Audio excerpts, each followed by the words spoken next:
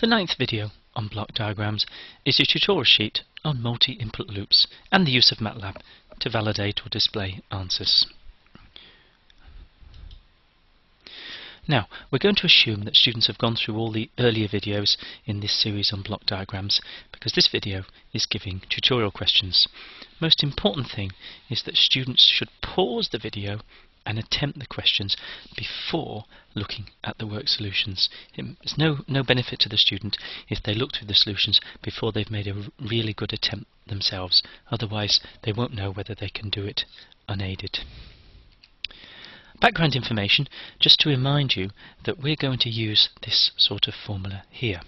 So if you've got a loop input and you've got a signal somewhere in the loop, then the transfer function between them can be written as forward path, what are the blocks between the loop input and the signal, and 1 plus return path, where return path is everything in the loop. We're not going to derive that result, but we are going to use it. Now, the other thing we're going to use is the fact that because we're using Laplace, we can use superposition, so where there are many inputs, we can add the effect of each input separately to get the overall response. First question then. For the loop below, find an expression for y. So you'll see y is here, but the key thing to note is there are two loop inputs. There's a loop input r, and there's a loop input d. And the second part of the question, use MATLAB to determine y of t when r is a unit step and d is a step of magnitude 0.2. But we'll focus on the first bit for now, and we'll move to MATLAB later in the video. So there's a reminder of our block diagram and the transfer functions, and you remember we've been asked to find y.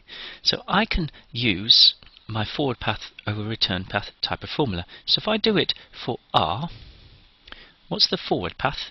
The forward path between r and y is gm. What's the return path? It's 1 plus gm. So I simply write y equals gm over 1 plus gm times r. What about this disturbance signal? Well, the forward path between the disturbance and the output is g. And again, the return path is gm, so you get 1 plus gm in the denominator. And so this is the answer that I'm looking for, and no more is required. Now you can plug in the numbers. You're given the numbers here, g equals 3 over s plus 2, m equals s plus 1 over s, but I'm not going to do that here because that's just tedious algebra which you can do by yourselves. Second question. For the loop below, find expressions for u of s and y of s. Now you'll notice that u is here and y is here. However, with this question, you'll see there's three loop inputs. We've got a d, we've got an n, and we've got an r. Now the second part of the question says use MATLAB to actually determine y of t when r is a unit step, d is a step of magnitude 0.2, and n of t is some form of a random signal, perhaps with a small variance.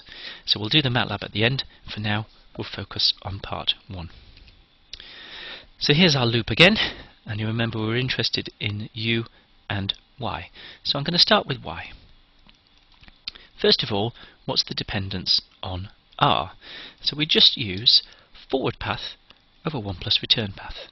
So the forward path, gm, and the return path, gmh. What's the dependence on d?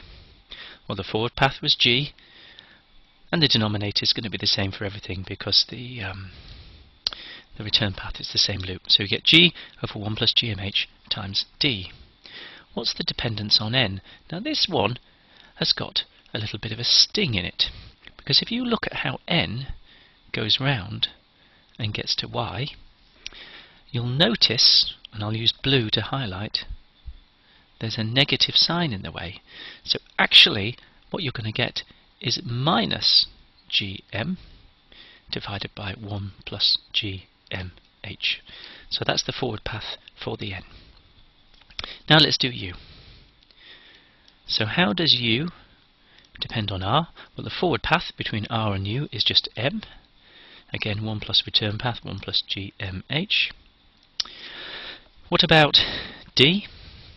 Well, to get from d to u, you'll notice I've got to go all the way around the loop and back again. So you've got everything in the loop, apart from you've also got this negative sign. So you're going to get minus GMH over 1 plus GMH. And then finally, if we look at the end, you'll see we get minus M over 1 plus GMH into N.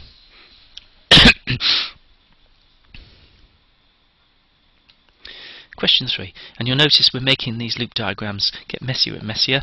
So here we want to get an expression for y, and you'll see we've got 3 loop inputs. We've got an n down here, we've got a d here, and we've got an r here.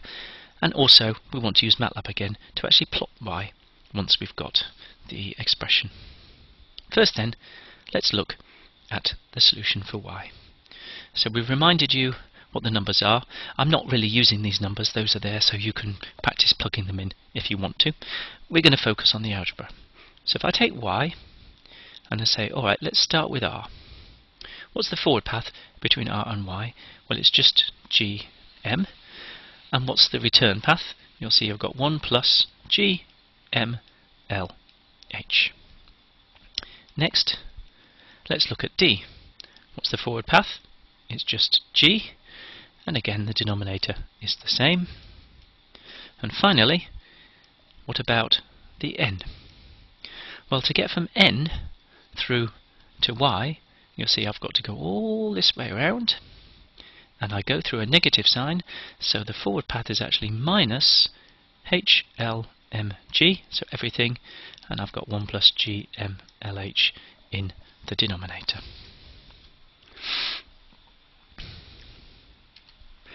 Now let's look at MATLAB. So a quick reminder that the syntax you use in MATLAB is forward path, that's FP, so it's the same. However, this RP stands for remaining path, or what blocks remain in the loop. So make sure that you remember that when you use MATLAB. And the other thing is we're going to note that when you use Laplace, the system must be linear, and therefore we can use superposition. So we can find the overall value of a signal just by adding together the impacts of all the different loop inputs. Now, the other thing to remember if you're using MATLAB is when you're using step.m or lsim.m, they will default to a particular time scale. If you want to add signals together, you need to make sure that they're computing at the same sample times. Otherwise it's meaningless adding them together. So that just means a little bit of bookkeeping in your code. Let's go and show you then how we do this.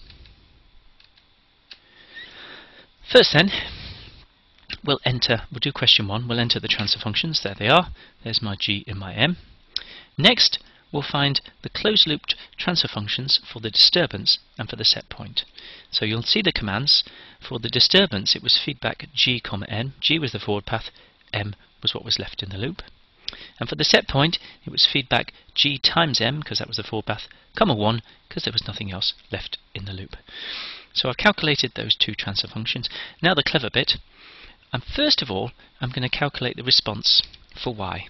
So they're used to the set point. So the dependence of y on the set point, yr, is step times GCR. And you'll notice I've also collected the time instance. Why have I done that? Because I can now put those same time instants into the step function when I calculate the response to the disturbance. So you see I've gone step GCD times 0.2, because the disturbance was magnitude 0.2, comma t. So now I've made sure that those 2 signals have got the same time instance. I can finish with a plot, and you'll see now what we get. So if we look, you'll see the total response is the red, the response to the set point is this blue, and the response to the disturbance is this green signal down here. And it won't surprise you that the green plus the blue obviously gives you the red. What about question 2? Well, here we had 3 transfer functions, so we'll enter those first. There they go. And then we had 3 different feedback statements because we had 3 loop inputs. So you'll see for the set point, the forward path was mg, the remainder of the path was h. For the disturbance, the forward path was g, the remainder of the path is hm. And for the noise, you'll notice we've got this minus sign down here, as we said, and then we've got forward path mg, return path, the remaining path h. And now, using the same tricks with the time scales. You'll see I've calculated time here and then used that time to get the response for the noise and the disturbance. So I'm going to just run all those lines together. You can obviously pause the video if you want to read them in more detail. And now let's have a look at the figure. And what do we see? We've got 4 figures. You've got the total response is this red line, which jiggles up and down a bit, and that's because we've added noise. You remember that n was supposed to be a random variable, and there you see the response to the random variable is random as well. The response to the disturbance is this green curve, which decays back down to 0 as expected because we did have an integrator, and the blue curve, what's the response just to the set point. And finally, question 3, which was the messiest of all, 4 transfer functions. There you go, you can enter those. 3 feedback statements again, because you'll remember, and I'll just go back up so you can see, we had the transfer function between the set point r and the output, forward path mg, remain path hl.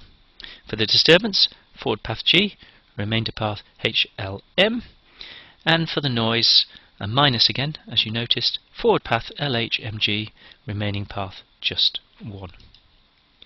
Again, you'll see the trick with the time scale to make sure they're the same, and the plot, and we'll do all that in one go. And there's your figure.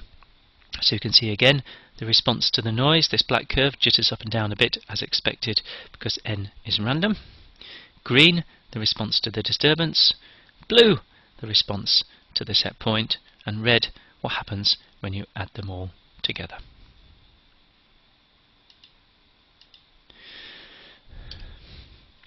So in conclusion, we've given a tutorial sheet on simple block diagrams with multiple inputs and some simple work solutions where we've focused on the algebra rather than putting the numbers in. And then we've demonstrated how you can use MATLAB to do the actual number crunching and display plots and things when you need them.